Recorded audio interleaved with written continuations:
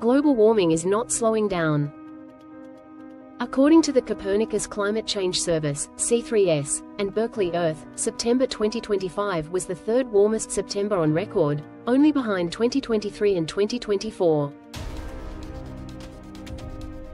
The world's average temperature was about 1.48 degrees Celsius above pre-industrial levels, a clear signal that the planet is heating faster than ever. On land, average temperatures were around 2.0 degrees Celsius higher than the 1850 to 1900 baseline. And the oceans? They recorded their third highest September sea surface temperatures on record, evidence that the heat is deeply embedded in the Earth system. Scientists note that this persistent warming is fueling extreme weather, marine heat waves, and accelerated glacier retreat.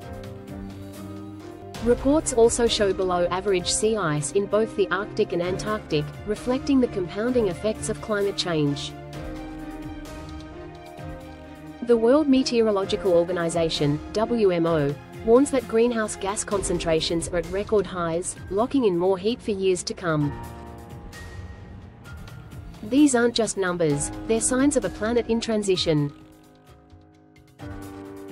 Stay informed with Environment Eyepiece, where science meets awareness.